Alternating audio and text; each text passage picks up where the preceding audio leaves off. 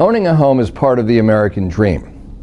Home ownership strengthens neighborhood stability, and for many Delawareans, their home is their biggest investment and a primary source of financial security.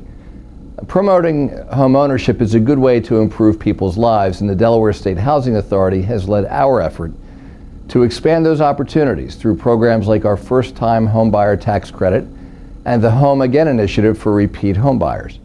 Our downtown development districts are providing incentives to developers to build near employment centers and close to public transportation, and we've increased homeownership opportunities for Delawareans across income levels.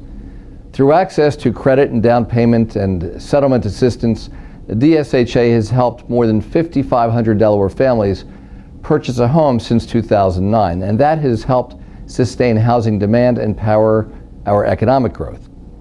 Even with these resources, homeownership is still out of reach for those who need assistance to achieve financial stability and secure credit. That's driven our focus on financial literacy and programs like Stand By Me, which provides financial coaching to prospective home buyers.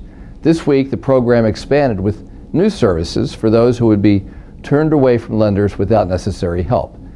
And that will give more people a chance at home ownership. People like Maria Martinez, who is participating in the program and hopes to purchase her first home soon. These initiatives demonstrate the good we can do by working across agencies with not-for-profits and the business community to solve problems for real people.